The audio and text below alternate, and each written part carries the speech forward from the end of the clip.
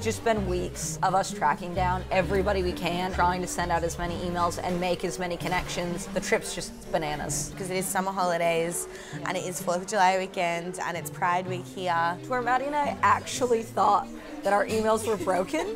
We were like, no one was surely someone has tried to get back to us. What other emails did you want to send? Stanford, we have to get back to the guy at Stanford. A lot of moving chess pieces with no solid lead, really.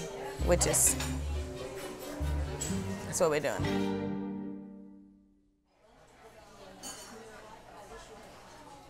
Anytime you come into a new place, it's like, oh, new acronyms and buzzwords and new positions for everybody. Fish stock analysis, what the hell? I don't know who funds them. Okay, all right, I want to know business-wise what they've done. Global startup banking. We don't have any money to bank. So,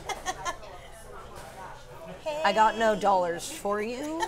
If you want to just give me dollars, then we're in.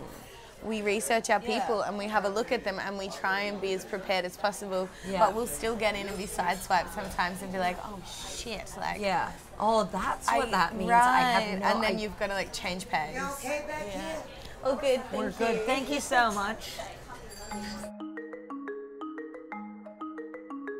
We know that the most successful founders know who they are and what they're doing and why they're doing it. Their life experience, whether it's their gender or where they were raised or the particular professional path they took before they founded a company, all of those things are what make them the right person to solve the problem, and tapping into that is what's going to make them successful eventually. And so it's about slowing down and recognizing that someone who approaches something differently is the biggest value add. How can I change what it's like for females in the industry? By being as successful as I am changing it for females in the industry. Do you have any tips on how to sell without it feeling like a sell? If you're looking at it as a sell, I think you're gonna act like that. You change it as just a conversation. Hi, I'm Lauren Meyer, and I'm here with my co-founder, Madeline Green, who's over there. And we're from Altlit, which is providing a service to the 14 million research scientists from around the world. Every building we walk into, everyone wants to hear our ideas, which is so wonderful, and they all have incredible feedback and advice, but you can get overwhelmed. We always talk about resilience and recharging and what do we do, going to somewhere like Monterey Bay and being reminded of exactly why Lauren and I are doing what we're doing, but also just to take a break from everything as well and reassess, everything. You picking up what I'm putting down? I am snacking what you're packing. Are you deriving what I'm providing? I'm about to hit this bookshop up in a big way, or the gift store. Oh my God, tentacles. First floor tentacles. Encephalopods.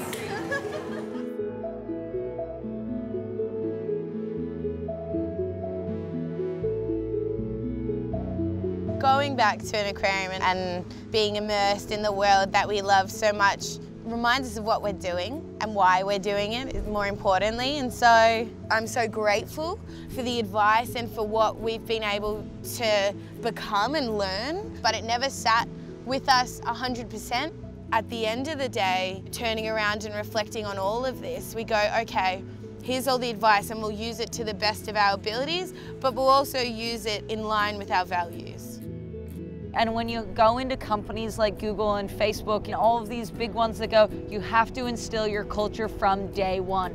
This is day 6 months in, 7 months in. Bloody ages ago. Like, what is going on? Like, shift it, make it work somewhere else, because this is not how you want to do it. But it's not about what you can build, it's what you're passionate enough to actually create and what you want the world to look like with that company existing. I think it's so big, it's beyond what we can maybe understand and comprehend, what it can do. And if it can help little 13-year-old girls that want to be shark scientists, and it enables them in ways, then shit, we've done our job tenfold and all that sacrifice is worth it. Okay. Are you okay? Yeah. Wait, let me, it's the wind. Can I make that excuse? Okay. Oh. So, I just get the sense that you're so much more comfortable with where you're going and so much like more passionate about it. It was hard when we did the math, and it was like, oh, you mean you're saying no to a $43 million market? Like, that's a lot. But I think for Maddie and I, like, that's a non-negotiable. Just makes our soul feel happy. We'll make it work any other way. You know, we've spent all this time in the accelerator learning how to pitch and learning how to pitch better. and you know, you mean at 1:30 at night? You should totally change your pitch. And I was like, okay, after how many years? And so, you know, it can be really easy to intellectualize, or if I pitch in the right words with the right hook and the right thing, then I'll nail that deal. Yeah, we're not there yet, and we don't really know what we're doing, but we know enough to know that we can't go in and be like, oh, and this is our pitch, because we've got to sit down and be able to have a conversation and be like, our problems and your problems are the same. Just meet someone, chat with them, and hope that that leverages.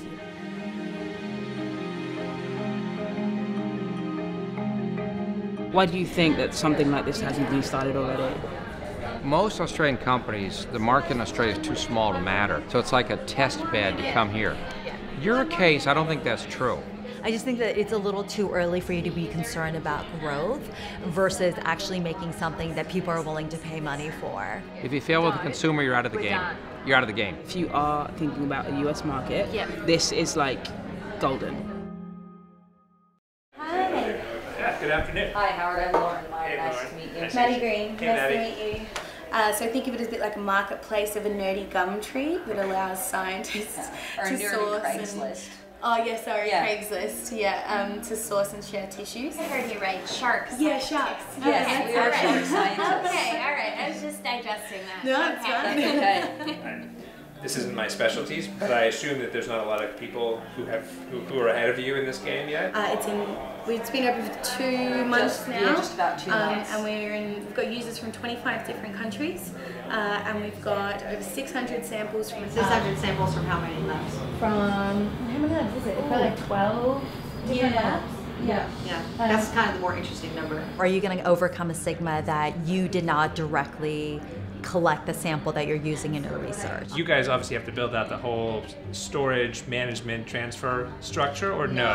To ask the obnoxious VC question, like what's the revenue, like the business building look like? When they got it, they were like, whoa, and you could see the light bulb go, and it was like, yes, we're in, like, you know, now we can start to have those high-level chats because they get the problem. You're actually fulfilling a demand that's not even about the sample. There's this secondary effect that's actually going to become more powerful that incentivizes people to share, which is really intriguing. Eventually you become like the registry for all scientifically robust raw materials that people need to study. Yes, we can, yes. So that is part of the end goal. In the meantime, it's really about growth hacking and getting people together to communicate about what they need. What would you want to see if we're coming back and hoping to raise in 6 to 8 months? You know, what are the key things you like, that you worry about? Well, we'll talk more and we can go from there. Wonderful. Thank you so much. We really appreciate it. Awesome. So those are the relationships we came here to build, and to be able to start fostering those, is invaluable. Like, I'd say there's 2 or 3 conversations we've had, one of which was,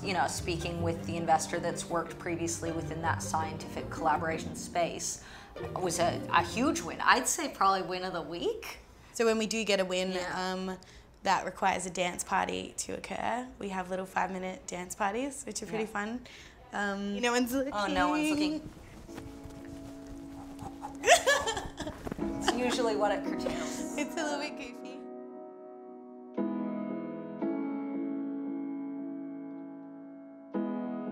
Before, I've always had one goal, and before I got there, I'm thinking about the next goal. And I think through the startup journey, I've learned to actually be in the present and actually enjoy everything.